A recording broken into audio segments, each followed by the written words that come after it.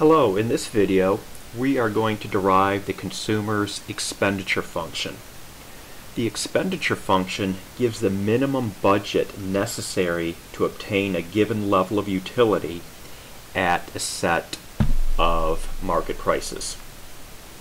We'll start with this utility function. First thing we're going to do is we're going to get marginal utility for each good. The marginal utility of good X, take the partial derivative of the utility function,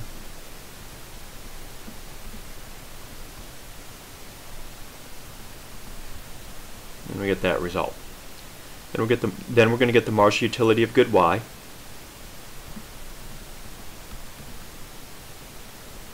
Take the partial derivative of the utility function with respect to good Y.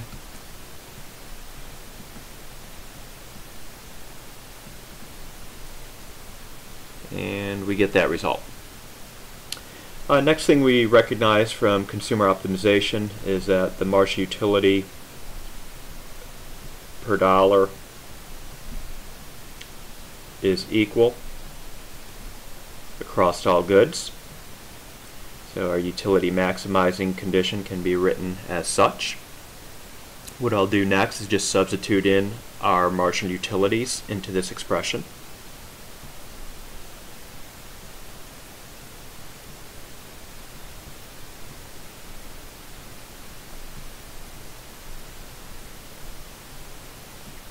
So that's the marginal utility of good X divided by the price of good X. P subscript X is the price of good X.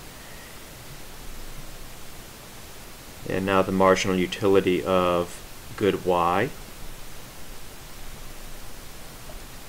divided by the price of good Y. P subscript Y. What I'm going to do is I'm going to simplify this down. Let's solve this for Y.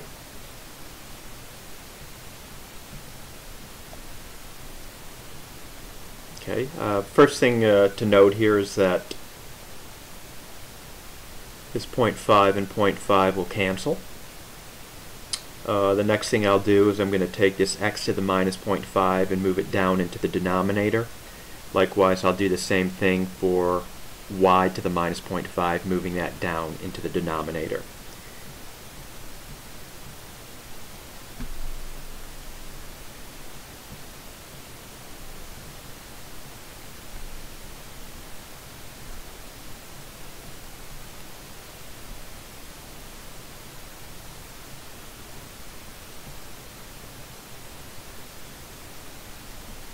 Leaving us with that. Next thing I'll do is I'll just cross multiply or multiply through by the square root of y, and then I'll multiply through by the square root of x.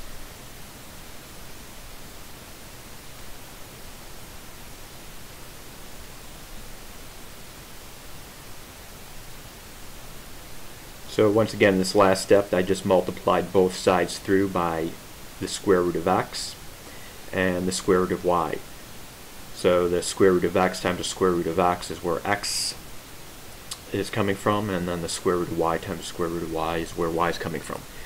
And we'll simplify this down to y equals the price of good x divided by the price of good y times x. So that's our first important expression. And then all I'm going to do here, slide down, is I'm going to take this same expression now and just solve it for x. Okay, or take this expression and solve it for x. Okay.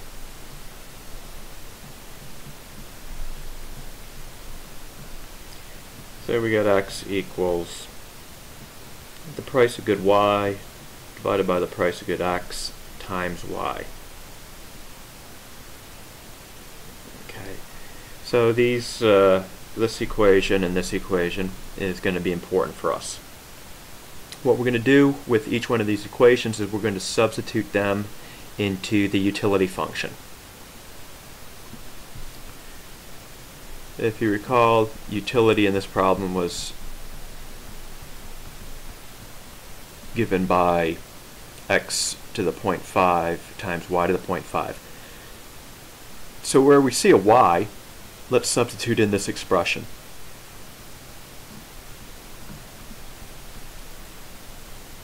So I'm going to go ahead and plug in for y. I'm going to plug in price of good x divided by the price of good y times x.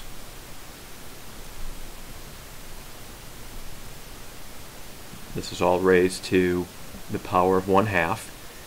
Now I'm going to just simplify this.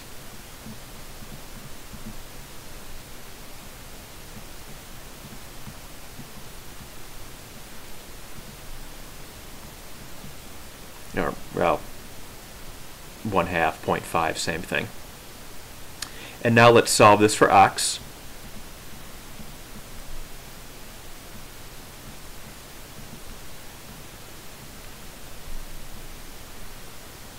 I'll go back to the 0.5. And you have this expression. Let me highlight that for us. Okay, we're now going to do the same exact thing, but this time in the utility function we're going to substitute out x and plug in the price of good y divided by the price of good x times y. So let me just rewrite the utility function once again. And here now for x, I'm going to plug in this result right here.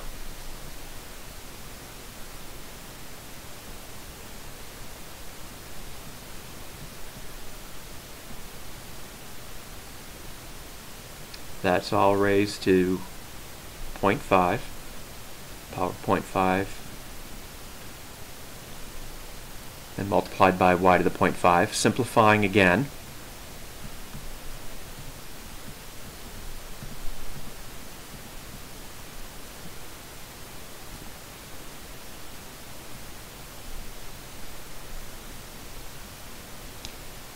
the y to the 0.5 times y to the 0.5 is just y.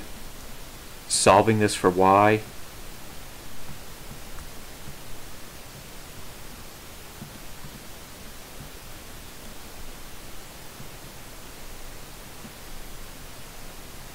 and then we got our u here. Okay, we are almost done.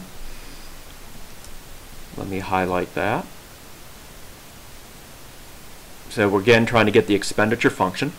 So the next thing we need to do is just write the consumer's budget constraint.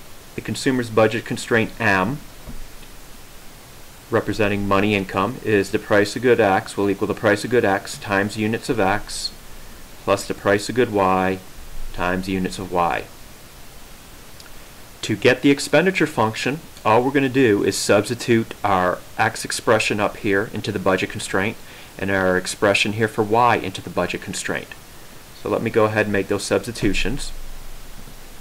So what is X? Well,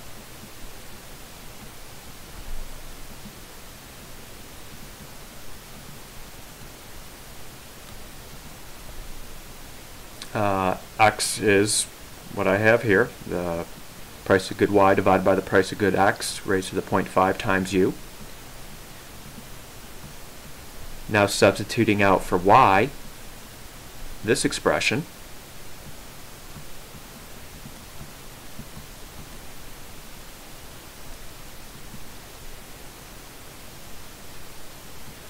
we're left with that. And this technically is our expenditure function. We can clean it up a little bit.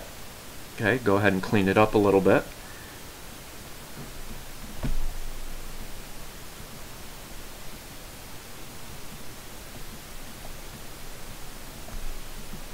Okay, so we got price of good X here divided by the price of good X raised to the 0.5 power, just leaves us the price of good X to the 0.5 power.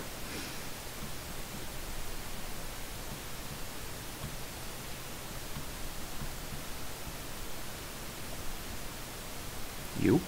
And we get a similar looking thing over here, so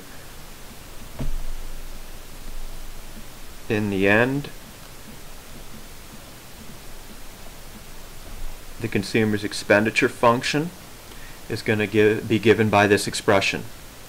So if for example, if utility is 100 and the price of good X is a certain amount and the price of good Y is a certain amount, this will tell us the minimum expenditure, minimum amount that needs to be budgeted to achieve that level of utility. Okay, I hope you found this video helpful.